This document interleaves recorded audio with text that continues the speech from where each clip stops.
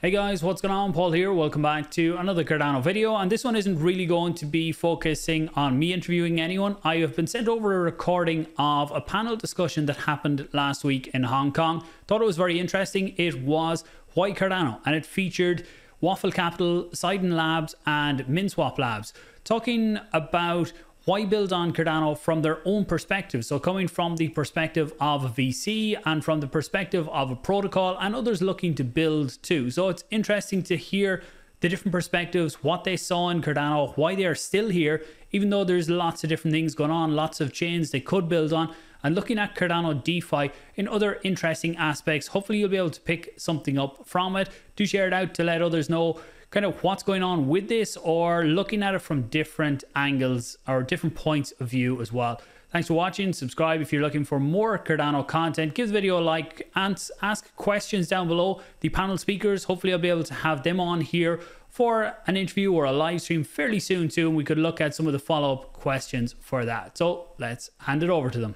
The flow of the evening is to first ask the panelists some questions about core topics surrounding the Cardano ecosystem.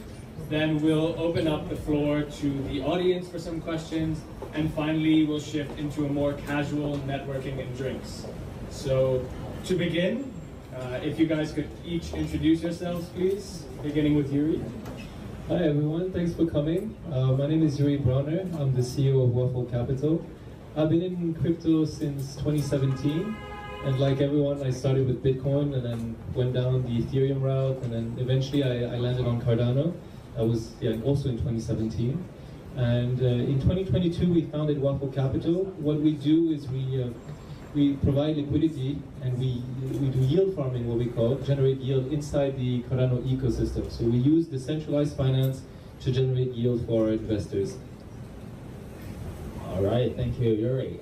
So nice to see all of you tonight here. So I'm Kinson, the co-founder of Sidan Labs. So what we are doing right now is contributing to open source collaboration, doing open source project right now. And also we are together hosting, together with Waffle Capital to host Hong Kong Cardano community. And in August, we will host a developer series to onboard builders as well. So our objective is to onboard users and builders in Hong Kong and across Asia. Yeah, my name is Adrian. First of all, thanks so much for having me here. Actually, it's the first time today that I'm showing my face. Usually I go online by the name Purito General. And I've been working for Minswap Labs for almost 2 years now. I got into crypto in 2021. So I was first a volunteer for the project for a year, and then eventually I joined the team. I do the growth part. So I do partnerships, tokenomics, DeFi. That's kind of my jam. In Minswap, we are the largest decentralized exchange on Cardano. We have the largest TVL. And for those who aren't aware, a decentralized exchange is the same like Uniswap on Ethereum. It's an exchange where you can trade tokens. In this case, Cardano tokens. Thank you for that introduction, and thank you all again for making it out today. Let's kick off the discussions. So, Kinson, while you have the mic, what is it about Cardano that attracted you to the space versus other blockchains? That's a really good question that a lot of people ask me all the time. So as you know, there are a lot of different blockchains layer one in the ecosystem. So the reason why I'm attracted to Cardano is because of the security. So you heard a lot of news saying that, oh, there's a lot of funds, there's a lot of hacks. However, in Cardano, there's no such thing. And on the Cardano ecosystem, there's no single point of failure as well, because it is quite decentralized and also is again very secure. So that's why I'm strongly attracted to it and start to study it, and then try to onboard the user and the builder side in Hong Kong. If Adrian could go next.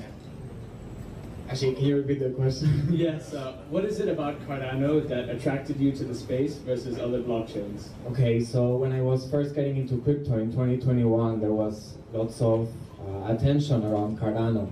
We were just releasing smart contracts. At the time, some people critical of Cardano, they were saying, no, smart contracts will never be a thing, it will never happen. I thought, like, of course it will happen, and that could be a great opportunity to me to get involved. So I started volunteering for projects to improve reading, translating, and eventually I landed a job at Minswap Labs. And then when it comes to DeFi, because that's what I'm mostly passionate about, DeFi, Cardano has something that is called liquid staking. I think we'll discuss more about it today, but how that enables DeFi on Cardano is super special, so let's talk about it more later. Yes, and now over to Yuri, a little bit more about your background and what is it that attracted you to Cardano? Okay, so about the background, yeah, when I started in 2017, there was Bitcoin, Ethereum, and a whole bunch of other cryptocurrencies already. And back then, the main conversation focused around scalability. Everyone was looking to find a blockchain that could actually scale. They were getting too congested.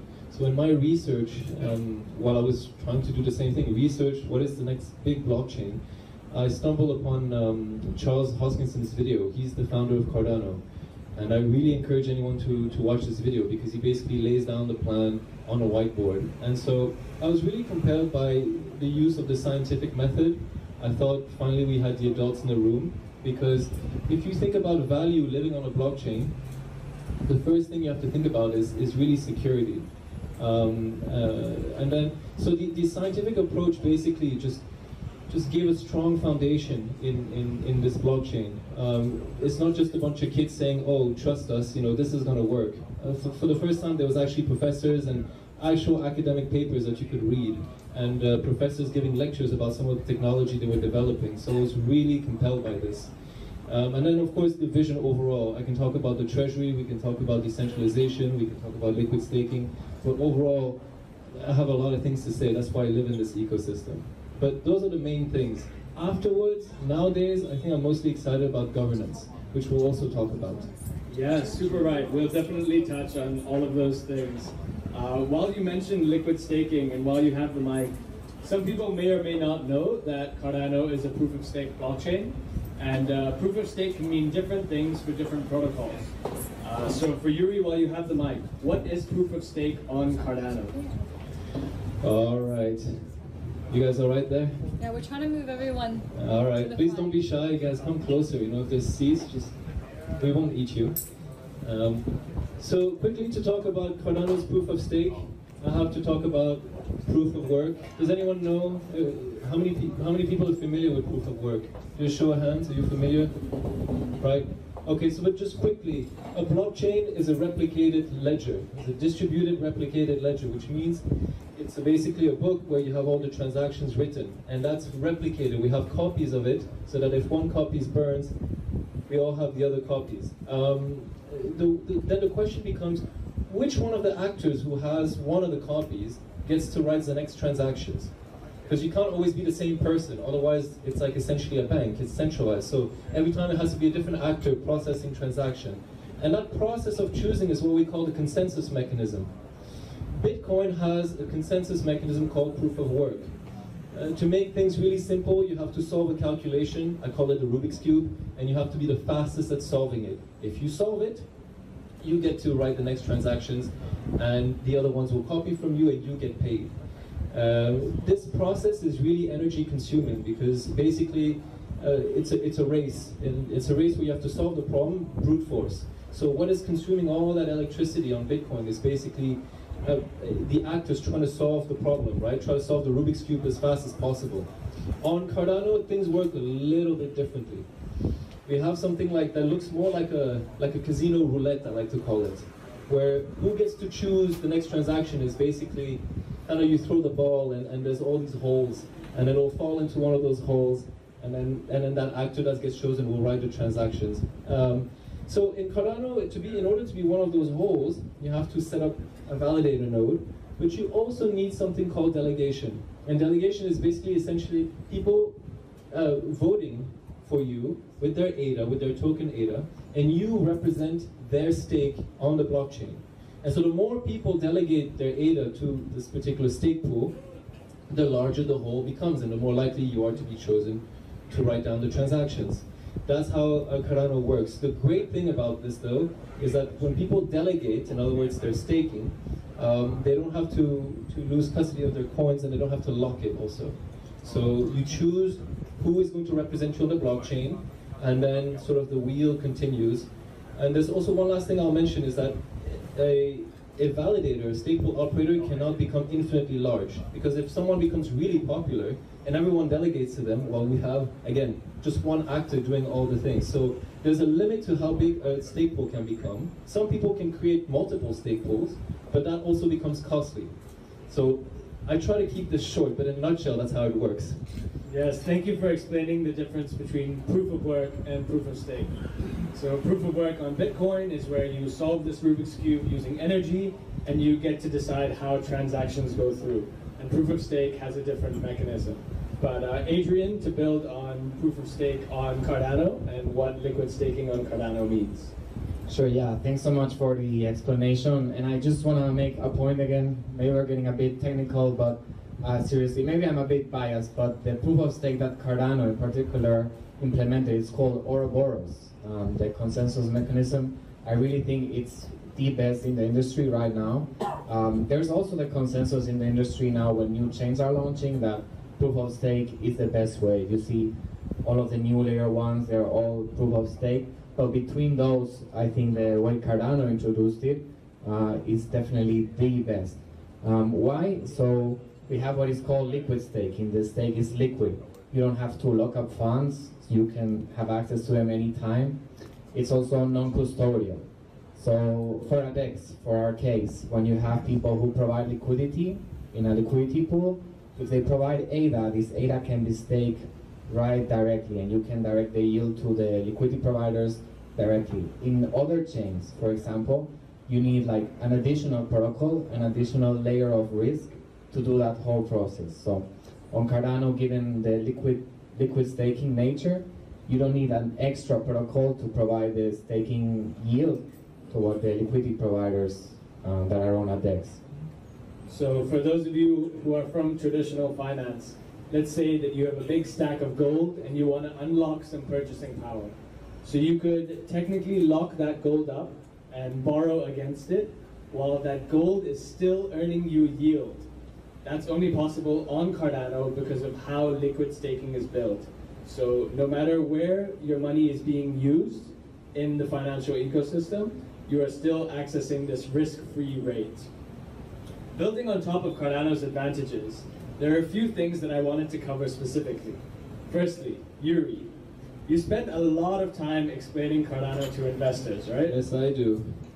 What are some of the most common misconceptions you come across, and how do you address them?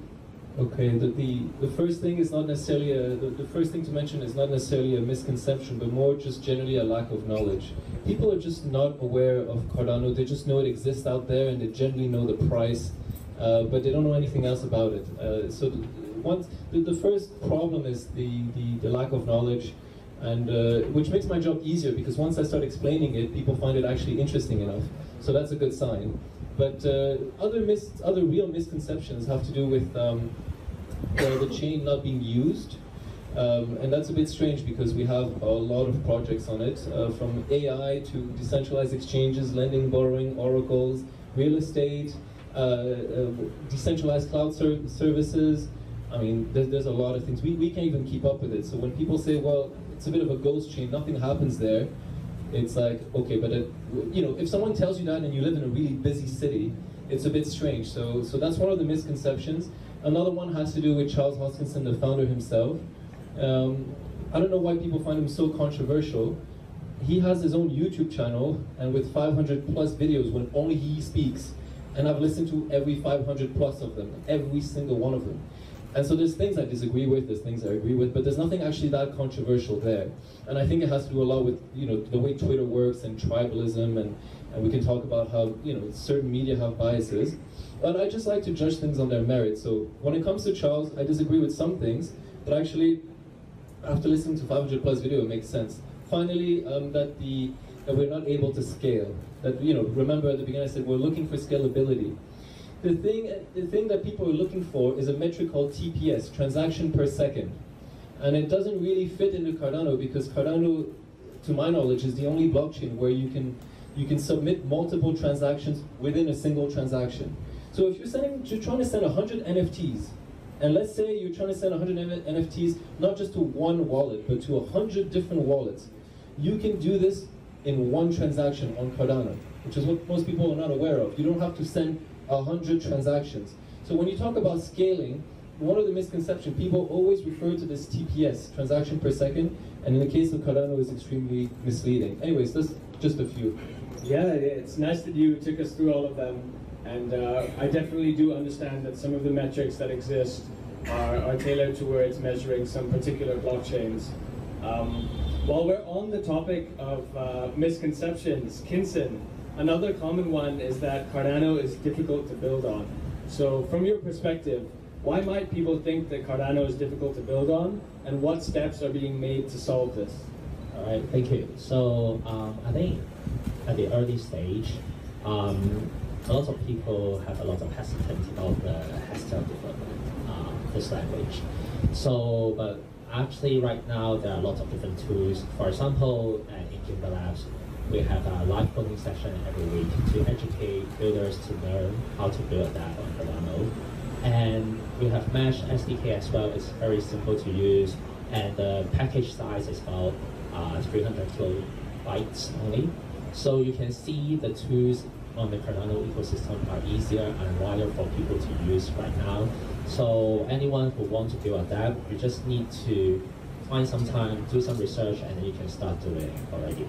And in Sidan Lab, I think we are a platform that open to everyone to join, especially in our Discord channel. So if you haven't joined, feel free to join, of course. And then we also conduct different research based on the different proposition as well. So we encourage people to collaborate in an open source manner. So that's why for the development side, I think it is easier right now for people to get on board into the Cardano ecosystem. So we first started off coding Cardano in a language called Haskell, which is a same high assurance code that's used for NASA and Google. But because of that high assurance code being difficult to write, Cardano has come up with several other different ways to bypass this. And it's nice to see that the developer tooling has gotten so much better and has seen this dramatic growth. That seems to be the trend for Cardano recently, and I'm sure Adrian here can attest. So Adrian, you're in the growth team of the biggest decentralized exchange on Cardano. In your experience, how have you seen Cardano progress since the last bull run in 2021?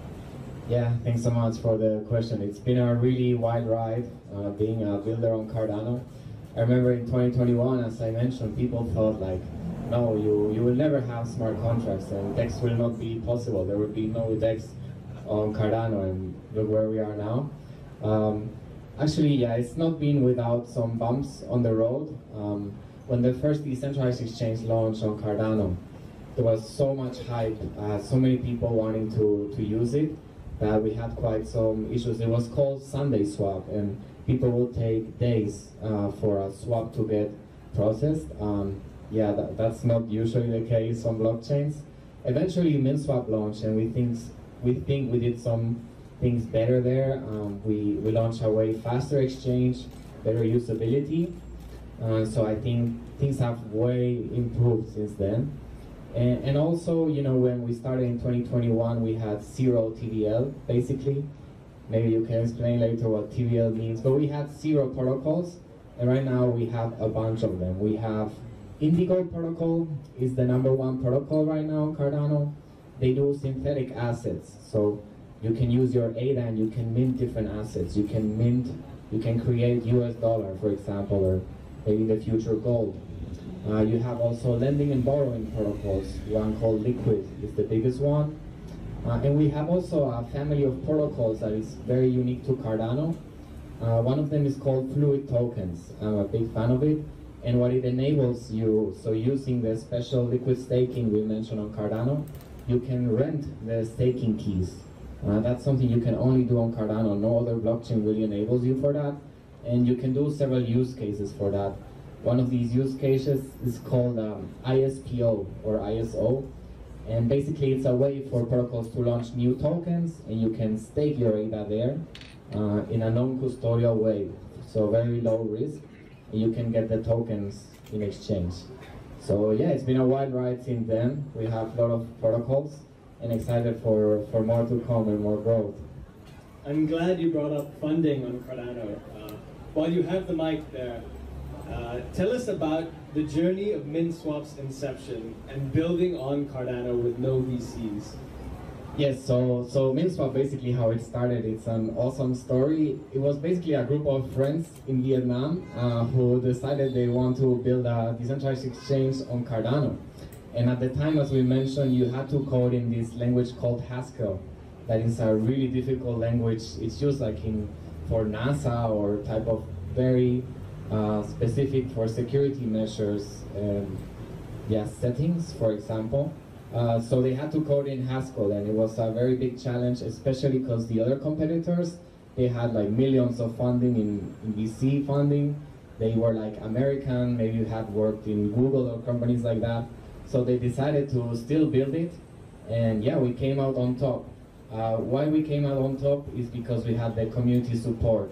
So instead of launching a token through raising funds from VCs, what we did is strictly community-based. So the community is the only one owning the tokens. There's no private investors, there's no insiders. And that way we kind of rallied the community behind us, and we kind of, got to be the #1, which we are now. It poses some challenges too, being community focused. For example, if you compare Minswap to a DEX on other chain like Uniswap, they'll have way more funding perhaps, so they can do different type of things. But we have on Cardano a very special community and the community support. And we have some community tools for funding too. Maybe we'll talk about it later, one of them called Project Catalyst. So yeah, it has some great advantages too. Yeah, we'll definitely be talking about Project Catalyst later, but to add some further context for those of you that don't know Cardano, most projects built on Cardano built from the ground up with little to no support from VCs. This has inspired a whole realm of community funding mechanisms, and Minswap is one of the many examples where community funding has led to major success and a strong user base. Let's take a quick break now from the financial side and look at how Cardano incentivizes builders. Kinson, what are some of the advantages and disadvantages of building on Cardano, and why did you choose to build on Cardano? All right, thank you. So, as I mentioned before, building on Cardano is very secure in a way, like there's no single point of failure, and also there are no management hacks. I think for a lot of institution players or the financial institutions, they don't want to lose their money, of course. And of course, there's a huge market in the high frequency trading world. So right now on Cardano, there's no high frequency trading. And from Project Catalyst, which Adrian mentioned, we actually got a research proposal approved in the Project Catalyst. So basically, we are doing a research on the possibility and the feasibility of high-frequency trading.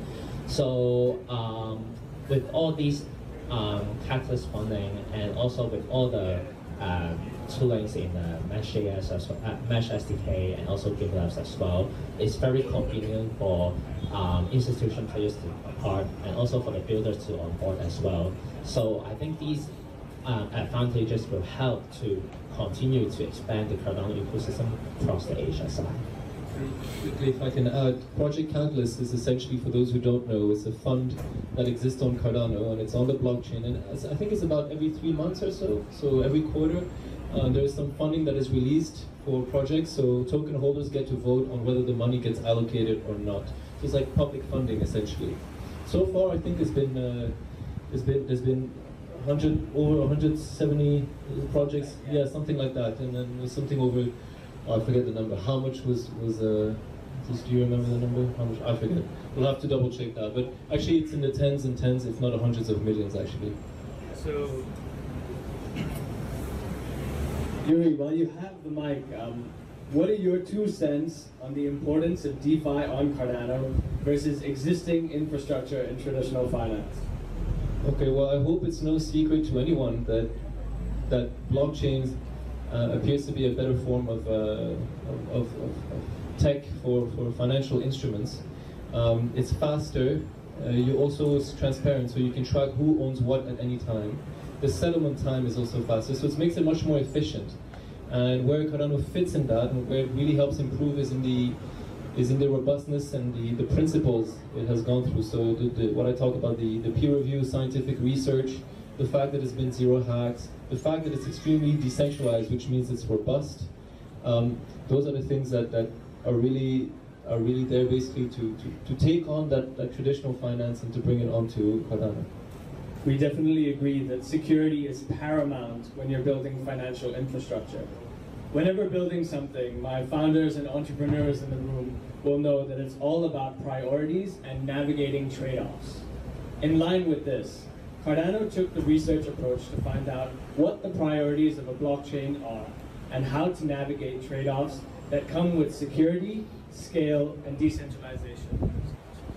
As it currently stands, Cardano's development is in its final stage of scale and governance. Thank you. Between the two, being scale and governance, at this moment, Cardano prioritizes governance. So, Yuri, why has Cardano prioritized governance? So, anyone heard of Bitcoin Cash or Ethereum Classic? So there's something called the fork. So what happens if you're in an ecosystem, say Bitcoin, and then there's a disagreement about the way forward, there's no real way to solve this. Generally, the miners have some of the powers. I heard some on Ethereum, some of the developers also have the powers, but there's no way to actually resolve this. So generally, there's a bit of anarchy and civil war inside an ecosystem. And then what ends up happening is a split in community, which is a huge loss of value. So governance is really important because it basically helps keep everyone together, and it helps the community decide where the next step forward is. It's like saying, well, how important is governance in a corporation or just in a country, right? So you need governance. Governance is really paramount to what's going to make the ecosystem survive. Not to comment on the other blockchain, but it's supposed, Cardano's governance is supposed to be turned on at the end of this year, and will be the only blockchain ecosystem to have it. Thank you for that. We know that for something to move forward and not become irrelevant over time, it definitely needs a way to move forward. And with most centralized companies, the way that this happens is that the person in charge pushes this forward, but this cannot happen in a decentralized blockchain. And that's why Cardano pushes forward with its decentralized governance. Adrian, over to you to add your 2 cents to Cardano's governance. Yeah, sure, thank you. And just want to comment a little bit more, what do we mean by governance in crypto? We mean the ability for token holders to vote and decide on the decision making on the roadmap, on the path in the future. So, for example, Cardano governance means the ADA holders deciding on what the Cardano blockchain will do in the future. The mint holders, the token holders of the Minswap protocol, can do the same and decide how Minswap advances, what type of plans we do, or so on. Yeah, and about Cardano, so Cardano prioritized the governance ahead of the scaling. And what that was is Cardano follows a first principle approach. So decentralization over everything. And that means we don't want a team like other blockchains perhaps that is deciding how the chain is scaling and kind of doing the roadmap themselves. We want the ADA holders that decide how the blockchain scales, yeah. So that when governance is enabled, there will be lots of teams trying to vie for the different roadmap plans and for the funding for them, because the treasury, as Yuri mentioned, will be opened up. So different teams, they'll be putting different proposals, how they want to scale Cardano, and the ADA holders are the ones who decide. So that's the whole principle behind like prioritizing governance. I have something quickly to add, which is on the Cardano governance. You can actually divide your vote, right? It's not one wallet, one vote. You have a certain set of tokens which you can vote, but then you can choose to have parts of your portfolio vote for something else, or you could even delegate that vote to someone else. So you could say, you know, I really like Roshan, I like the way he thinks, so 10% of my vote is going to go how he votes, without him really having any control over my vote. So you can just delegate these things, and you can that way create what we call liquid democracy. It'll be great to see how you can delegate your votes to different people. One criticism of the current US system is that you have to elect someone that then decides what they're going to do during their campaign.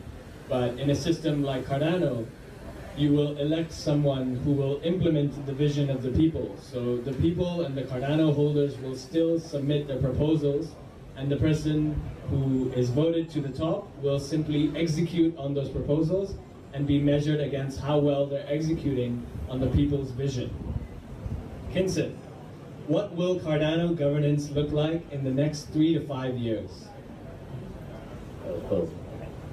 So for the governance side, just like what we see, Intersect is now here. So Intersect is an organization which helps to bring up EREX here, representative, to do the governance for the future treasury open of the Cardano ecosystem. And then, okay. And then the second part would be like, just like what we all mentioned, the project catalyst, there will be more and more actors getting involved. And you can see like the community is now moving into the governance side to decide how to use the funds, what project or what proposal to be elected. So just like for us, as an example, Sidan Lab, we proposed together with Waffle Capital to host the Home Cardano Community event, and we will also host the Cardano Developer Series event later on during the summer. So you can see these kind of activities, we are also getting funded. A lot of people voted for this idea, and you can see for the 3 to 5 years coming onwards, it will continue to grow. And that's why we are seeking for more people to join, because in Sidan Lab, what we are trying to say is we want to bring impactful blockchain use cases into the real world life. So that's why we are actively looking for collaborators to bring in some real use case to our real life. Yeah, so I think that's the way it goes. I can add quickly, governance. Governance will be handled with 3 pillars. One, it's a bit like the US governance. One is going to be the Constitutional Committee, which is going to take care of making sure that every proposal is in line with the rest of the founding documents of the ecosystem, which will be drafted this year, by the way. And then you have the D-Reps, which kind of acts like a Congress. You know, it's the people, your representatives that you vote for. And finally, you'll have the validators, the stateful operators. So those three groups of people will be in charge of the governance. So I turn my attention now to Cardano's reputation. Despite the structure, the transparency, and the $1.5 billion war chest to fund all future activity, why is Cardano still ignored by the VCs, Yuri? I think we mentioned already the gap in knowledge. That's for one. But I think the second aspect of it is that Cardano's ethos of building things slow and testing them for a long time, making sure it works before deploying it, doesn't really go well with the VC mindset. You know, VCs are here to make money for their clients. There's nothing wrong with that. But generally, the crypto cycles are just going so fast, and there's usually not a lot of attention span for people who build, somewhat boring things, but things that are actually meant to last for a long time. But in the last couple of months, I've seen things change actually. So that's actually slowly changing. People are starting to wonder, well, what's going on in this ecosystem? So I've seen some VCs move on that. You opened up saying that there might be a knowledge gap. For Adrian, as someone who's working in Minswap, how do we bridge the knowledge gap within and beyond the crypto space so that people are aware of the progress that's being made in the ecosystem? Yeah, I think, by the way, it's working? Yeah. Okay. Yeah, so I think there is 3 parts to the knowledge gap. First of all, within Cardano, I think many people are hesitant to use the DeFi protocols like Minswap. Many people don't have much experience, especially actually most of the big ADA holders, they are in Japan. So perhaps we need to do some more education of DeFi in Japanese and try to attract those holders, have some better opportunities for them as well. Then there's a knowledge gap also within the wider crypto sphere around Cardano. There's a little bit of a stigma. As a builder, actually, whenever I go on Twitter, every day almost I see people commenting negative things about Cardano, or what they mentioned that VCs do not invest in Cardano and so on. That is really tough to address, this narrative, but we've been doing it for so long already. Like, as I mentioned, in 2021, people were saying Cardano will never have smart contracts, and here we are now. So I think the only way really to bridge that is through instead of like words, through actions, and through providing better opportunities, through growing our ecosystem, and yeah, providing better investment opportunities too, better yield. I think we are working towards that, but I think that's the only way to address the crypto knowledge gap. And then when it comes to people from outside, yeah, Cardano definitely needs to grow more adoption with people that are not familiar with crypto. I think the best way is to do what we're doing now maybe, and do real world events where we can get the chance to talk to people about Cardano, about the advantages, what makes it unique, how you can use it, and so on. Thank you for that. It's nice to see what that effort can look like on 3 different scales within the Cardano ecosystem, to the broader industry, and then to people that we see every day. And yes, events like this are a great way to do it, and also follow-up conversations. I feel like one-on-one, it's usually easier to understand some of the concepts and ask follow-up questions. And so with all of this bridging of the knowledge, and when we eventually have people coming into Cardano, as they begin to understand it, the chain will need to be able to handle the increase in users. And that puts us into our last topic before the Q&A, scalability.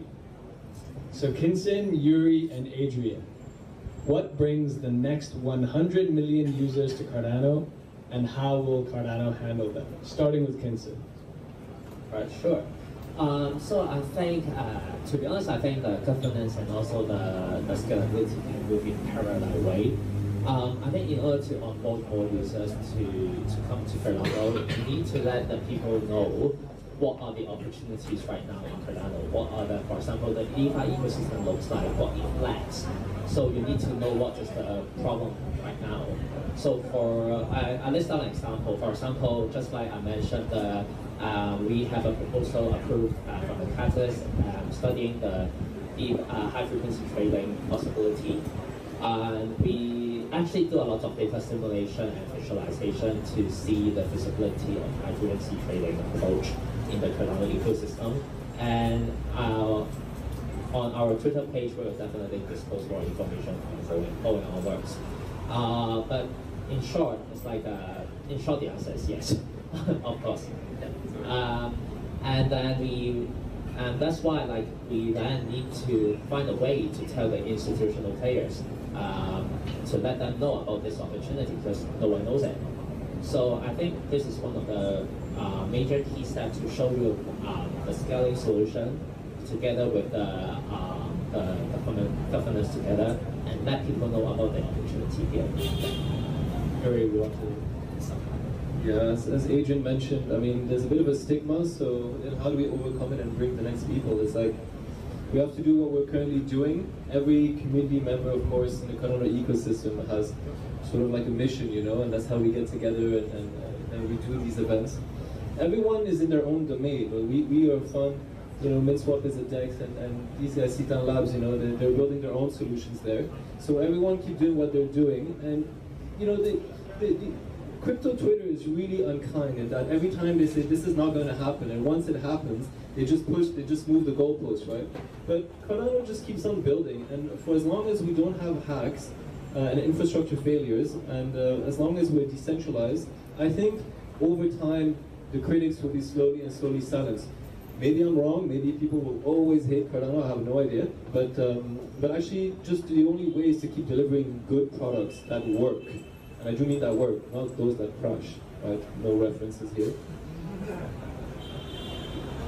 Yeah, so on the topic of scaling, I mean, it's not my main area of expertise. I'm more of a tokenomics DeFi guy.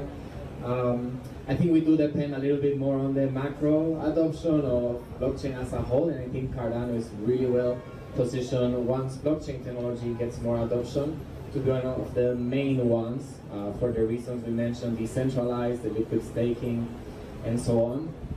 But I did wanna, I listened to a podcast recently, and I did wanna make a point about like why Cardano is different, or the mission of Cardano, a little bit of the underlying principles. So when you are trying to design a blockchain, I think it mainly comes down to Do you want people to be able to run the blockchain on a thing like a Raspberry Pi? That's a very simple kind of hardware that anybody at home can have.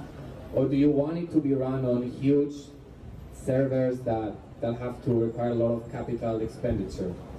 I think some blockchains, to get very efficient and fast transactions, they go through the big servers way. Maybe some blockchain like Solana, and that's totally fine. That's totally legitimate, and it has a use case. They're building a financial system more efficient than the current one, quicker because they're using these big servers, and that's totally legitimate. But Cardano is building something very different. Cardano is building something that you can validate at home. You can use these Raspberry Pis. That means it's incredibly censorship resistant.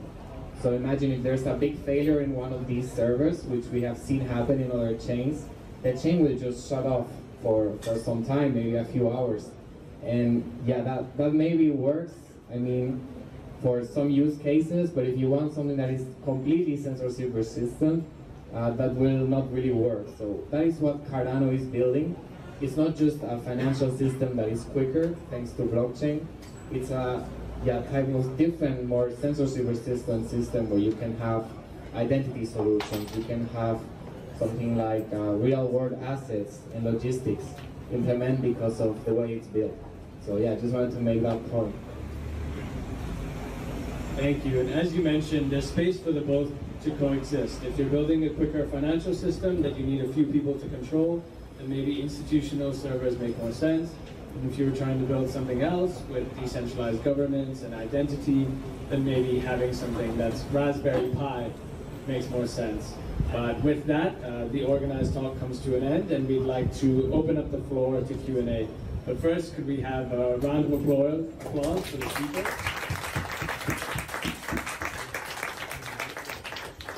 Thank you, and open to questions now.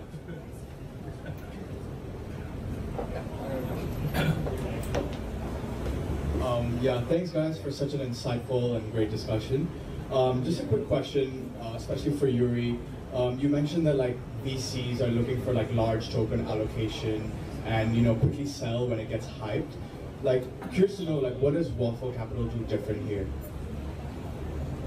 So, thank you for your question. Good question.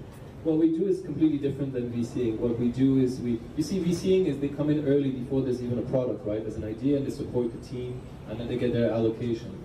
We actually come in after because we realized that Cardano needed some liquidity, right? There's a bit of liquidity. So it's like saying there's a beautiful highway but there's no cars, right? So we're going to get into the car business. So what we do is we use platforms such as Minswap actually, and we provide liquidity. We use the lending and borrowing platforms. We use actually all sorts of platforms. I can't give you a full detailed picture right here. But we basically become the first larger users of those products. And we're there basically to push the growth.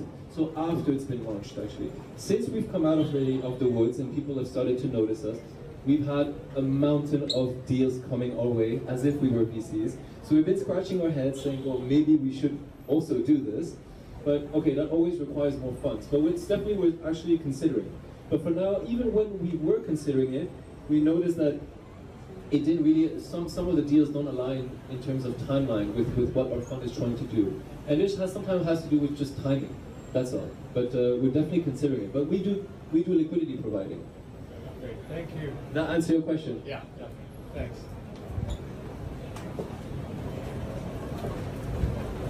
So I have a question kind of for all three. You mentioned that Cardano is proof of stake, so I'm curious, does that lead to centralization like Lido or centralized exchange on Ether? And if so, does that pose the same risk as well? Okay, great question. Do you mind if I answer that? Either one of you. Yeah. Okay, so I'll just make a quick comparison really, because it's a really good point you raised. It's a question of centralization with proof of stake. There's a few things to consider here. One is we'll take Ethereum as the benchmark. To become a validator and to be able to stake natively, you need 32 ETH. That's a lot of money, so you have a high barrier of entry. Second, on Ethereum there's a concept called slashing, which means if, as a validator, you don't perform your duty as a validator properly, the blockchain actually penalizes you. Right? That exists on Ethereum proof of stake right now. And so these two factors actually incentivize people to to go towards the more professional grade corporate validators. So Lido, everyone's heard of Lido on Ethereum, they're the #1 staking service. They control about, if my memory serves me right, about 26 to 29% of all the validation. Coinbase is another 16%. So basically, if there's a high barrier to entry and there's slashing which is punishment, people are not going to take the risk. There's no slashing on Cardano. The final thing I'll say is that you need a good token distribution. You need the underlying token to be properly propagated all around so that you don't have a few whales controlling the whole system. Now Cardano's got all of these things, so it's got a really low barrier of entry for the stake pool operators, the validators. You do need to get the delegation, though that's the hard work. But becoming a node is not an issue, and there is no slashing also. So the worst that can happen to you on Cardano and the staking thing is that you don't get the rewards because the stake pool operator, the validator, didn't do his job properly. But other than that, anyone can become one, which makes it incredibly decentralized. That being said, they are the largest pool of validators on Cardano. I think they control 6 to 6.5% of the chain, which is really not that much. That's the largest. So anyone else after that is smaller. Does that answer your question? Yes, thank you.